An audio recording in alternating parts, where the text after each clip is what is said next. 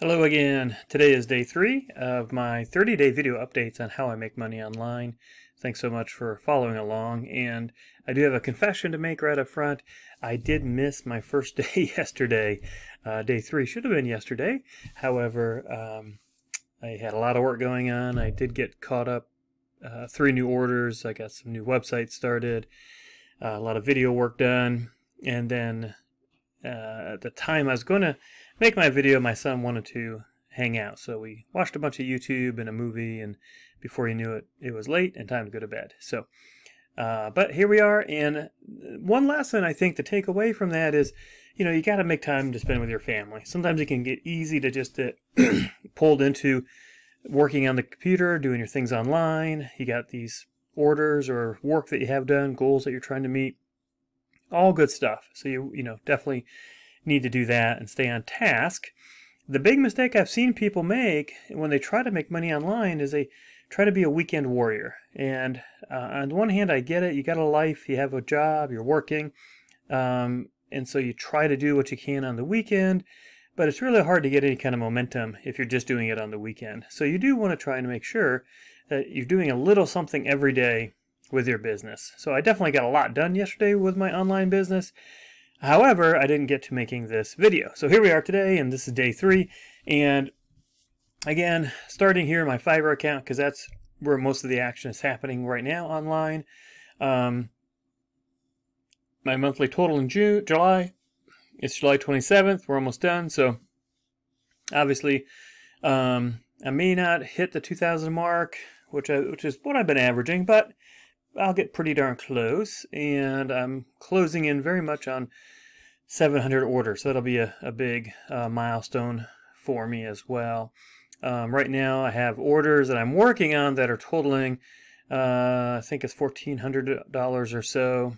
So I have about $1,300 pending, $1,400 worth of orders that I'm working on. Sorry, the internet's slow. There we go. So I'm working on orders right now that total 1412. I got 244 I can take out, and another 1302 that's pending that will be available for withdrawal soon. Lots of other irons in the fire. As always, I have some things I'm making, sites that I'm building, videos that I'm doing, and some courses that I'm putting together. So I did want to share another product that I use called Spin Rewriter. You may or may not be familiar with Spin Rewriter. So spinning is the concept of taking a piece of text, an article, etc., and then spinning it to get something that has unique, that makes it unique. One thing that Google and the search engines will penalize you for is if you have duplicate content. So if they can tell that the content on your website is the exact same content as on somebody else's website, then you get penalized for that because, they look at, hey, did you steal that from somebody else? They had theirs online first, then you come along and you have the exact same stuff. And so that can actually hurt your website if you're trying to do SEO ranking. Now, the thing with spinning articles is that sometimes the readability is not real good, so you may have to go through them and touch them up a little bit. Sometimes they come out really good, and you don't have to worry about them at all. A lot of WordPress plugins and software that will auto-post content for you, they'll pull it from other places, maybe other blog RSS feeds, or they'll pull it from other sources. Many of them will integrate with spinning services, and Spin Rewriter is one of the big ones. So if that is something you plan to do, is pull content in from other places and then spin it, then that Spin Rewriter does integrate with a lot of those. And so you can just hook up your Spin Rewriter account to the software that's pulling in the content, and it'll automatically spin that content for you. So a lot of people will use this, maybe not necessarily on your main site, because obviously you want your main site to have really good readability. But you can actually use it on your main site and put it in hidden content. So content that isn't made public, so that's one way to do it. Other times people will have maybe a PBN, a private blog network, and so you have 5, 7, 10 blogs that are kind of auto blogs, again, where, as I'd mentioned, they pull in content automatically from other places, and then use a spinning program like Spin Rewriter to spin that content, so when the search engine comes, it looks unique. Now, the readability may not be great, but those PBN blogs are really just meant to help provide link juice to your main site. So if you think of it kind of like a bullseye, you have your main site in the center, the bullseye, and then around it you have maybe 5, 7, 10 blogs that all point to your site, and that helps your site with backlinks, because basically backlinks pointing like that say, hey, this blog in the center is pretty important, so important that we're pointing everything, we're pointing towards it from our blog, the ring around, and you can do several rings like that, like a bullseye. So that's one way people use spinning. And then another common way that I use actually Spin Rewriter is I might have a video I'm going to upload, and maybe I'm going to upload it. I'm going to make one video, or 5. I'm going to make maybe say 5 to 10 videos because I really want to dominate something. So there's maybe a specific niche, or there's a specific product that I want to target, and so I'll make 5, 7, 10 different videos. Get them all set up with keywords, the titles, descriptions, the tags, and all that. And where Spin Rewriter will come in is I'll pull a article and I'll spin it, and I'll get at least however many different videos. So I'm making 10 videos. I'll get 10 different spun copies that are all unique, so everyone is unique, but I don't have to write up 10 different descriptions. Most people do not read the descriptions, but the descriptions are important to help your video rank. And so when you're in Spin Rewriter, it's super, super simple. I usually just go right here. You can do a bunch. They do have a WordPress plugin that actually spin your content automatically, so you always have fresh content. That's, again, really great for if you have a PBN network. But typically I just go right here, spin a single article, and then what I'll do is I'll go and grab, I pulled up here's a text review on a ClickBank product called Yoga Burn. And so you can just take this, select all of it, we're going to copy it, and then paste it into Spin Rewriter.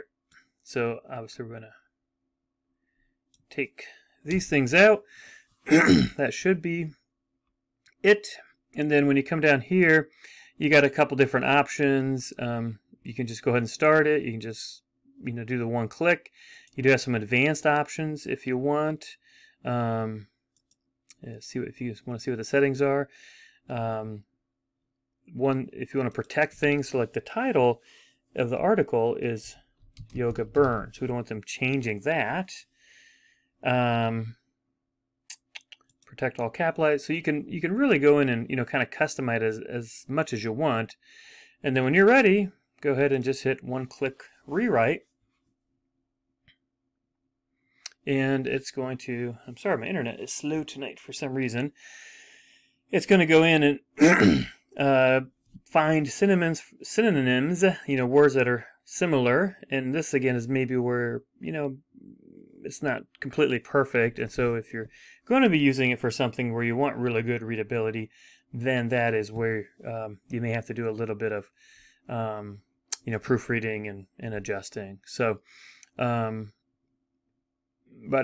while it's working on this, just remember you can use something like this as well if you're going to be doing a lot of videos with Content Samurai, the video creation content program that I talked about yesterday. So that is always another good way to use something like this. And then, like I say, especially for PBN or blogs you're pulling in. Real quick, I'll share with you one way that I have used this in the past. I don't do a lot of this much anymore, but you can build Amazon sites. And the Amazon sites are mostly like stores, right? Where you have, the products listed out and pricing and all that. So obviously you want those sites to be found? Well, one great way to do that is have content being automatic uploaded. So maybe the Amazon was a niche specific site about cats. And so you're selling cat products. You're selling cat food, cat litter, cat toys, cat training materials, cat beds, everything cat. So you're selling all these cat products from Amazon on the site, but you want people to actually find the site. And a great way to do that is upload, pull in articles from different blog RSS feeds. So you can do a Google search on, best cat blogs, and then you can find those blogs, and then there's different plugins that'll pull content in from that RSS blog, so you're getting new content, but then that plugin will integrate with Spin Rewriter, and by doing so, it will spin that content when it gets pulled in, so you can go ahead and have unique content. Now, because it's not super readable, it's hidden from public, but the search engines will find it. So the search, because a WordPress blog, will automatically ping the search engines when new content has been put on the site, saying, hey, come look at us. Come check out our new content on our site. So it'll come in as new content. However, it won't be viewable to the public. It'll be hidden. So it'll be new content that is unique, and so it'll help your site rank and be found in the search engines, get indexed, etc. But it'll be hidden from the public because, again, it's not super readable. So I'm going to put this on pause because I think we might have got held up here. I'll be right back.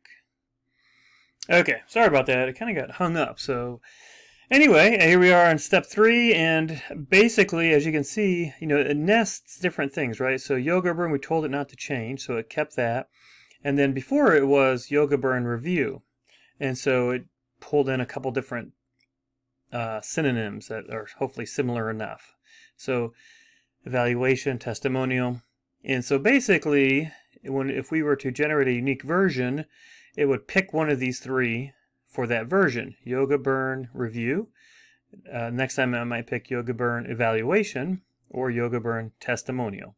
And then same thing, as you can see throughout the article, there's tons of different options. So basically, when we click, generate a unique version, that's what it did. And it says this is 92% unique compared to the original that I put in. And so it did pick Yoga Burn Review. Previously it had said, I think it was product description. So this time it said item description. And previously it said yoga, but here it's put yoga exercise, has taken the world globe by storm. So you can see it's, pretty good readability, but not perfect maybe. And then if you want another one, just click, hey, let's make another one, 91% unique. Let's make another one, 91% unique. Let's make another one, 92% unique.